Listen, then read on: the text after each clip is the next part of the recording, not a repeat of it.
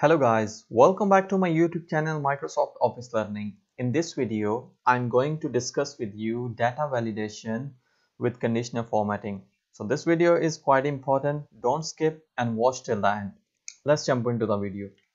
I created a very simple example where there is a fruit column, marquee, region and availability of the fruit. So what I have two requirements. First, I want to have a drop down list in this column, in this fruit column, so where I can select the fruit type. And my second requirement is when I select the fruit type, for example orange, so it select its respective color as well, which is this orange color, maroon color and the yellow color for the banana. So let's start with the first requirement. First requirement is to have a drop down list. First, I will select all these cells and then I'll go to the data tab. There is a data validation option here under data tools. Click on this one, very first option, data validation.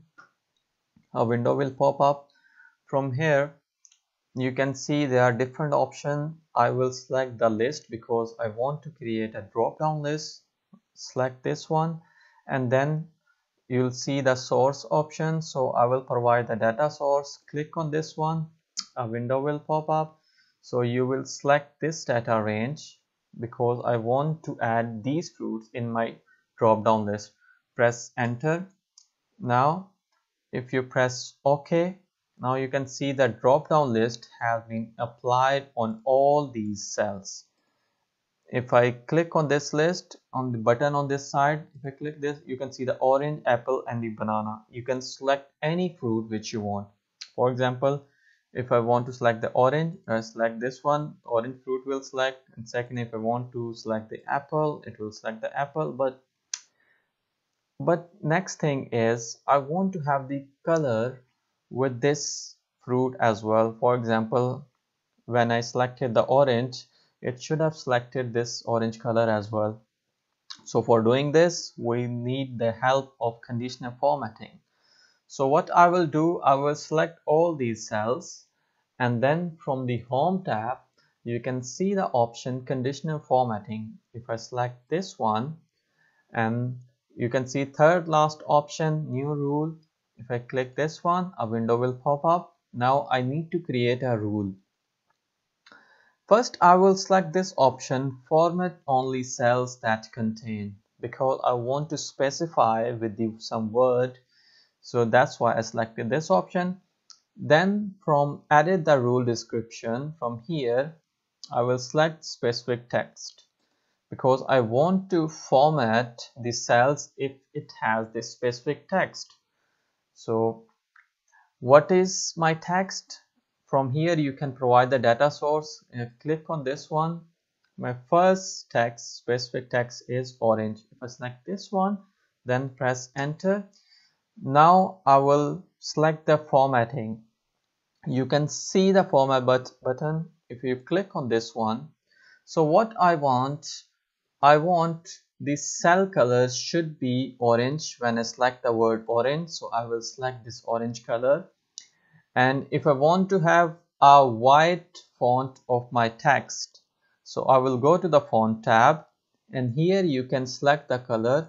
Click on this one, you can select the white color. Click this one and press OK. So it will provide you the sample. Your cell will look like this one. There's a white text and the orange background. Press OK. Now you have created the first rule for this specific text orange.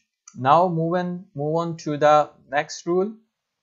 Again from the home tab, conditional formatting, go to the new rule and again format only cells that contain, and from here you select the specific text and then you will provide the data source. This time my data source will be apple.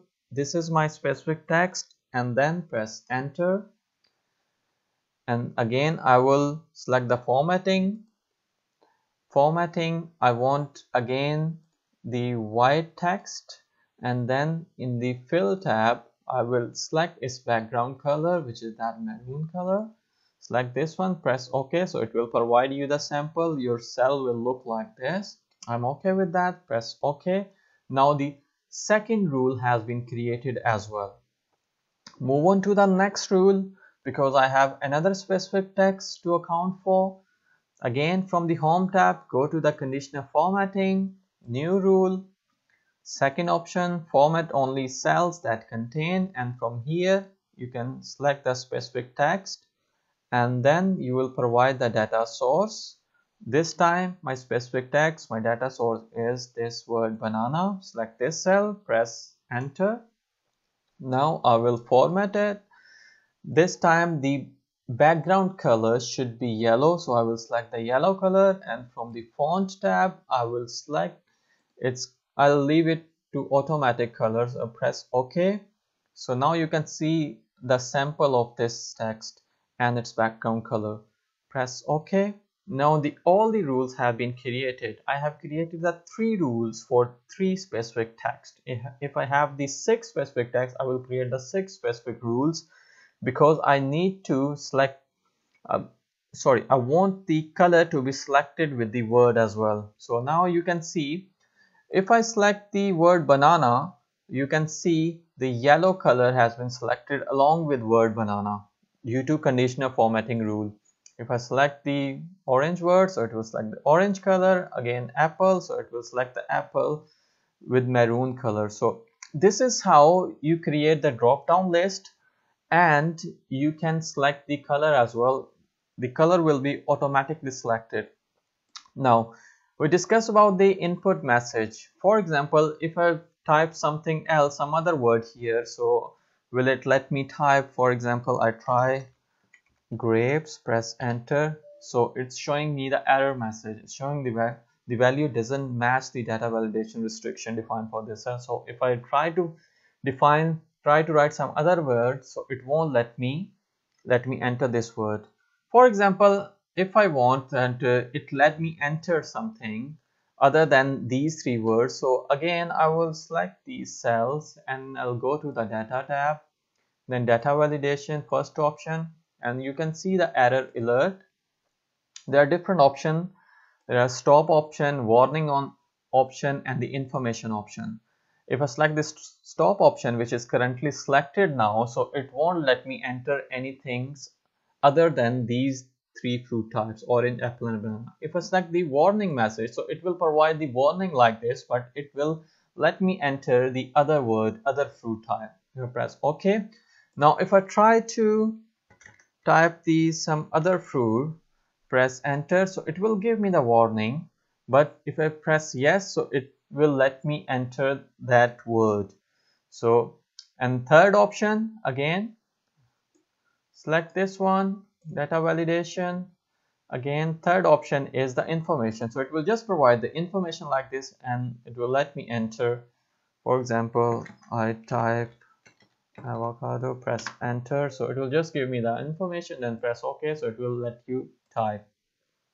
So this is how you can use the data validation along with conditional formatting. Hit the like button if you like this video and leave the comment in below section if this video helpful. Make sure to subscribe my channel if you want to watch more tips and tricks. So I'll see you guys in next video.